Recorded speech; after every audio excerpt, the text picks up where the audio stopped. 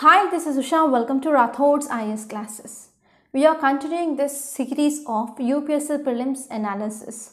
So in this lecture, we are going to see answers for 31st to 40 questions. So these 31st to 40 questions are related to your science and technology. So now first let us try to see 31st question. Consider the following: Arogya Setu, Cowin, DigiLocker, Diksha. So which of the above built on top of open source digital platforms? So as you all know, this Arogya Setu, it is regarding your COVID-19, okay, COVID-19 tracking app. And next one is Cowin platform. As you all know, I think you might have applied for getting vaccination under this Cowin platform. And next one is DigiLocker. So under this DigiLocker, you can keep your documents safe digitally. And next one is Diksha. So Diksha, it is a platform. It is nothing but digital infrastructure for knowledge sharing, and actually it is a national teacher platform. So all these four are built on open source digital platform. So correct option will be D, 1, 2, 3 and 4. And next question is regarding Web 3.0. So this Web 3.0, it is highly seen in news. So actually, if you want to go with this question, you have to know difference between this Web 2.0 and Web 3.0. Then only you can easily go for this question. So first statement is Web 3.0 technology, which mainly enables people to control their own data. So if we are talking about Web 3.0, it is a decentralized internet. It is a decentralized internet, and this internet which is going to be run on this blockchain technology. So under this Web 3.0, there are some advantages. Yes, under this here, people, they can control their own data, and it mainly runs on this blockchain technology. And next one is here, under this Web 2.0 internet, it is mainly controlled mainly by some few companies. But now here under this Web 3.0, so internet will be operated by users collectively rather than a corporation. So if you see the statements now you can easily go for analyzing the statements. So first one is Web 3.0 technology, which mainly enables people to control their own data. Yes, this option is absolutely correct. And next one is in Web 3.0 world, there can be blockchain based social networks. Yes. And next one is Web 3.0 is operated by users collectively rather than a corporation. Yes, this statement is also correct. So correct option will be D, 1, 2 and 3. And next question is regarding SaaS, that is software as a service. First you have to know what is this SaaS.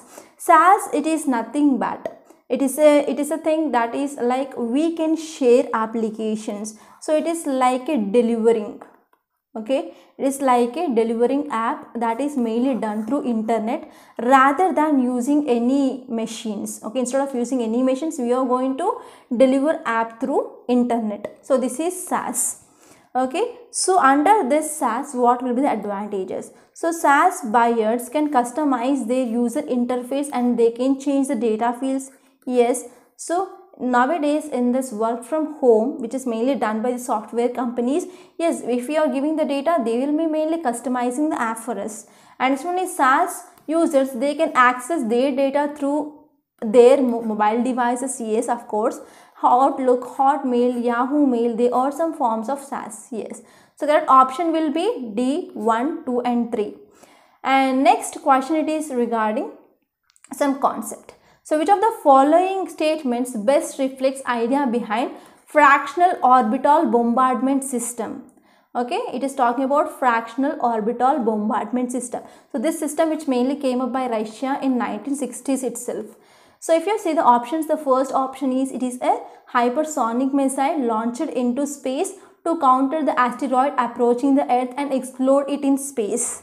And next option is a spacecraft lands on another planet after making several orbital motions. And next question is a missile is put into a stable orbit around the Earth and deorbits over the target on the Earth. And option D is a spacecraft moves along a comet with the same speed and places the probe on its surface. So correct option is, it is a missile. It is a missile. It is mainly put into a stable orbit around the earth and deorbits over the target of the earth. So actually here in this fractional orbital bombardment system, it is like a warhead delivery system. Okay, it is like a warhead delivery system, and whenever we are using this low earth orbit, okay, for this warhead delivery, so once it is reaching target, so before reaching its target itself, it will be deorbited. Okay, it will be deorbited by burning of engine. So that option will be C. And next question, it is very easy. So this 35th question, it is regarding, so which one of the following is the context in which term qubit is mentioned? So qubit is mentioned in quantum computing. It is a very simple question. And next question, it is regarding communication technologies. So consider the following communication technologies. So first one is closed circuit television, radio frequency identification, wireless local area network. So which of the above are considered as short range device or technology? So actually this short range device or technology, they are called as near field communication technology. Okay, near field communication technology. So under this near field communication technology, they mainly transmit the data through electromagnetic waves, electromagnetic radio fields, electromagnetic radio fields. So here this closed circuit television, radio frequency identification, wireless local area network, all comes under this short range device technology. So option here is 1, 2 and 3. And next one, it is regarding biofilms. So 37th question here is, consider the following statements. So biofilms can form on medical implants within human tissues. So biofilms can form on food and food processing surfaces. So biofilms can exhibit antibiotic resistance. So first of all, you need to know biofilms. So biofilms is nothing but it is an organized association of microorganisms, and these microbial cells, they are other in a such a way that so they will be closely packed and they will be forming a surface. So this surface can be formed both on living and as well as non-living surfaces. So because of this here, biofilms can form on medical implants, and even they can form on food and as well as food processing surfaces. And biofilms, they can exhibit antibiotic resistance as well. So that option is D, 1, 2 and 3. And next question, it is regarding probiotics. So first one here is, probiotics are made up of both bacteria and yeast. So you will be having some doubt whether yeast is there or not. So if you have went to any supermarket, so you will be getting probiotics in Yakult. In Yakult, you will be having 5 bottles like thing, plastic bottles with this size here, and they will be having probiotics. So actually it is made up of yeast. Okay, probiotics are made up of both bacteria and as well as yeast. And even actually due to this COVID-19, yes, probiotics are seen highly in use, and many doctors, they suggested mainly to take buttermilk, okay, which is a very sour buttermilk. So that will be having high amount of yeast, that will be helpful as probiotics. And the organisms in probiotics are found in the foods we ingest, but they do not naturally occur in our gut. But these probiotics, that will be occurred naturally in our gut. So this statement will be eliminated. And next one is, probiotics help in digest of milk sugars. Yes, this statement is absolutely correct. So correct option is C, 1 and 3. And next question is regarding COVID-19 vaccines. So in context of vaccines manufactured to prevent COVID-19 pandemic, consider the following statement. So first statement here is, SII, Serum Institute of India, produced COVID-19 vaccine, and the name here is Covishield. So Covishield is a mRNA platform, but in this Covishield they used vector, that is adenovirus, chimpanzee's adenovirus, which is mainly used as a vector. So it is a vector based platform but not mRNA based platform. And this one is Sputnik 5, it is mainly manufactured using this vector based platform. Yes, Covaxin is an inactivated pathogen based vaccine. Yes, so correct option will be 2 and 3. Option B is correct answer. And next is 40 question. So it is the last question for this video, and it is a very big question. So entire section, half of the section, which is mainly occupied by this question itself. So question here is, if a major solar storm, solar flare, that is solar storm is also called as solar flare, reaches the earth, which of the following are possible effects? That means what will be the effects of the solar flares? Okay, solar flares are also called as solar winds. Yes, it will be affecting our GPS and navigation system. Yes, this is absolutely correct. And if you see options, yes, one is present. So you can eliminate this option B. And second statement here is tsunamis could occur at equatorial region. So what is the relationship between this solar flares and tsunamis? Tsunamis normally happens because of earthquakes, but not this solar flares. You can eliminate this statement. So if you see this eliminate the second statement, so correct option will be C. Okay, so in this way elimination method is very easy to clear this UPSC prelims. And third statement here is power grids could be damaged. Yes. And intense auroras that could be occur on the earth. Yes. And next one is forest fire could take place over much of the planet. It is not like that. And orbits of the satellites could be disturbed. Yes, orbits of the satellites could be disturbed. And next one is short wave. Okay. Next one is short wave radio communication of this air flight flying over polar regions that could be interrupted. Yes. Okay. So in this way here correct options are 1, 3, 4, 6 and 7. Correct option is C. So these are the answers for questions from 31st to 40. In the next video we are going to see answers for the 41 to 50 questions. In this video we are going to see answers for 41 till 50 questions of this year UPSC prelims. So these questions are mainly based on your environment and ecology. Okay, and now let us try to see first question. So first question is regarding climate action tracker which monitors the emission reduction pledges of different countries. It is a. So why this climate action tracker is in news? So actually it came up with a report recently. It said that even though if you are implementing ambitious goals, okay, to reduce this greenhouse emission gases, so there will be increasing of 2.4 degrees centigrade of temperature by 2100th year. So because of this is in news, I discussed that topic in our Hindu analysis. So while I discussed that topic, I also explained you about this climate action tracker.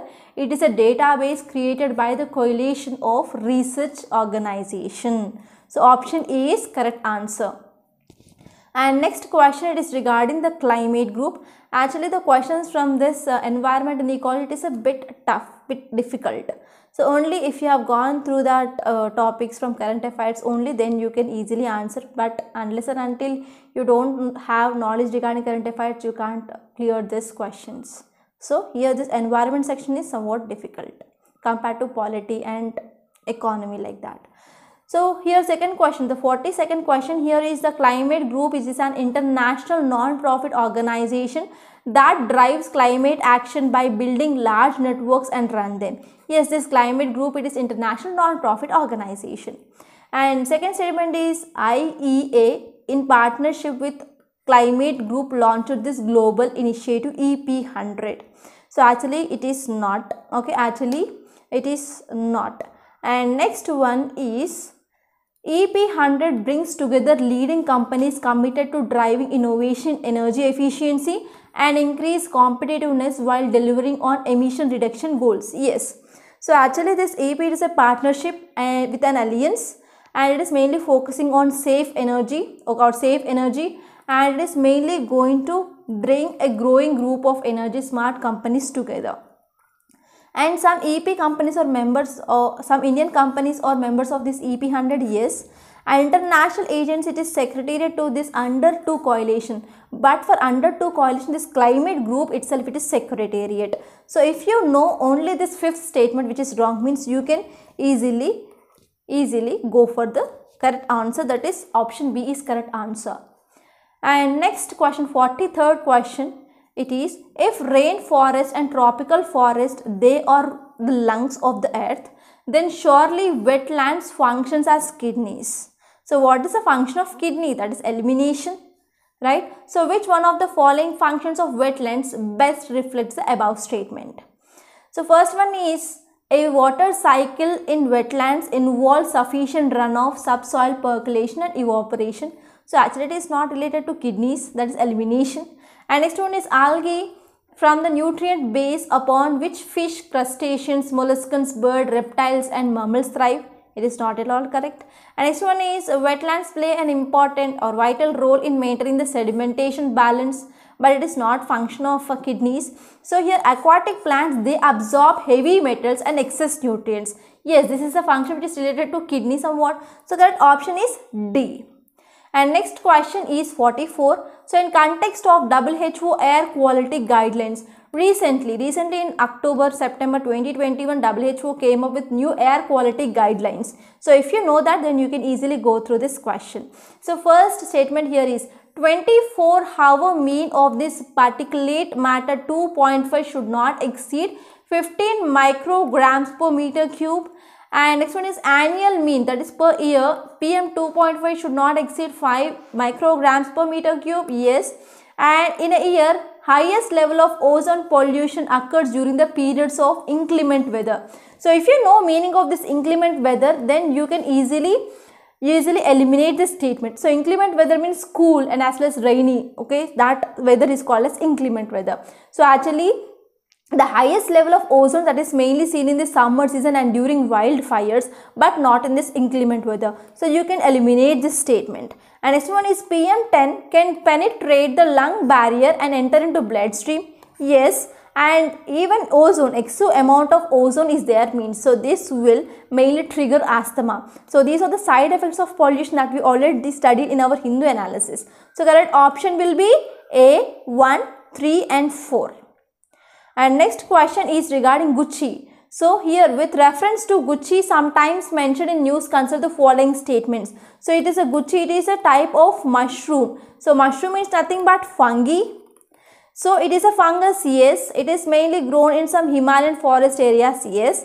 And it is a commercially cultivated in the Himalayan foothills. So till now it is not commercially cultivated. So you can eliminate the third statement and correct option is C, 1 and 2. And next question is regarding PET, that is polyethylene terephthalate. So with reference to polyethylene terephthalate, the use of which is so widespread in our daily lives, consider the following statements. So its fiber can be blended with wool and cotton fibers to reinforce their properties. Yes, absolutely correct.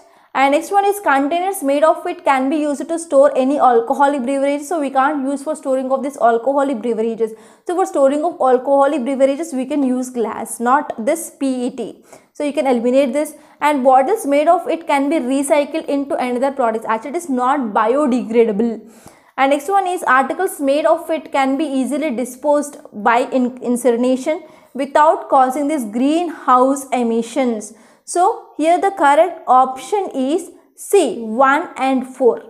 And next question is, which of the following is not a bird? Golden mahseer, Indian nightjar, spoonbill, wild ibis. So sometimes we will be seeing this spoonbill and white ibis in news, and you might be have confused with this Indian nightjar and golden mahseer. So this golden mahseer, it is a fish species, and recently IUCN, which mainly declared it as endangered category. So this is in news. And the answer is A, gold mahseer. And 48th question here is, which of the following are nitrogen fixing plants? So this is from your basic static science. So A is alfalfa, next one is amarnath, chickpea, clover, purslane or kulfa, next one is spinach. So if you go through these options, one will be very much clear that, so this chickpea is a nitrogen fixing plant. So if you see in options here, we can see these three options only in A and B. Okay, so here you will be having a doubt with spinach. So spinach that we will be using in our daily food, but it is not a nitrogen fixing plant. So correct option will be A, 1, 3 and 4. And next question is regarding bio-rock technology. Actually, this bio-rock technology is in news. So bio-rock technology is talked about in which one of the following situations, especially this bio-rock technology, which is mainly used for restoration of this damaged coral reef. So correct option will be A. And last question here is the Miyawaki method. So I discussed number of times regarding this Miyawaki method in our Hindu news analysis. So if you are following our Hindu analysis, so you can easily guess answer for this Miyawaki method. So the Miyawaki method is well known for First option is promotion of commercial farming in arid and as well as semi-arid areas. And next one is development of gardens using genetically modified flora, creation of mini forest in urban areas. Next one is harvesting wind energy on coastal areas and on sea surfaces. So correct option is, it is mainly focusing on creation of forest in the urban areas, especially Telangana state, which is mainly following this Miyawaki method for urban areas. Okay, forestation in urban areas. So correct option is C. So these are the answers for these questions from this environment and ecology section. And the next lecture we are going to see answers from 51 to 60 questions. So please be focused. And by this I am concluding. Thank you so much.